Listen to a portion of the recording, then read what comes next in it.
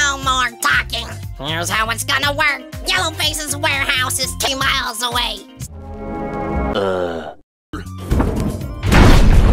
As for you gift receivers, you can just sit on this bench and wait. No thanks. Sure is nice driving my 2020 Chevy Silverado. Hi, Squidward. Whoa, this place is big. Like, big. That's what she said! Whoa, so this is where my sleep paralysis demon takes me in my dreams. What?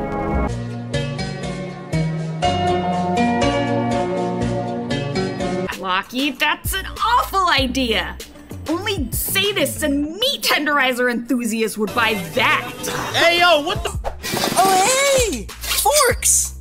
No, wait, Gelatin, don't go!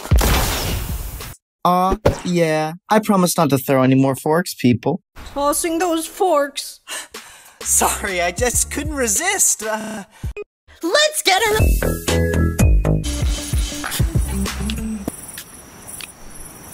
So, guys, how's your day been? It's going all right.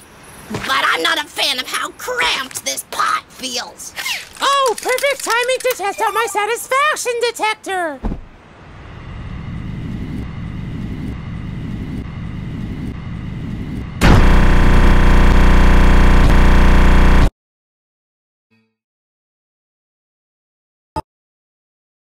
No. This comes from the far superior Lollipop brand, which many studies have shown is much good-er. Do you think Woody would like this bucket? I like bucket.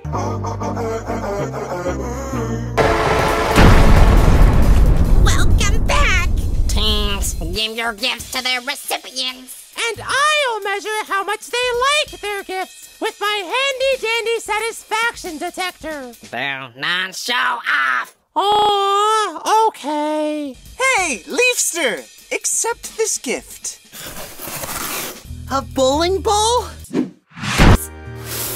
Spoon! I love Spoon! Spoon good, Spoon shiny, very shiny and sparkly, and useful. So that wraps things up. The have-nots end up with a total 10 satisfaction points, placing them 1 point behind the have-cots 11 points. So they are up for elimination for the 2nd time in a row.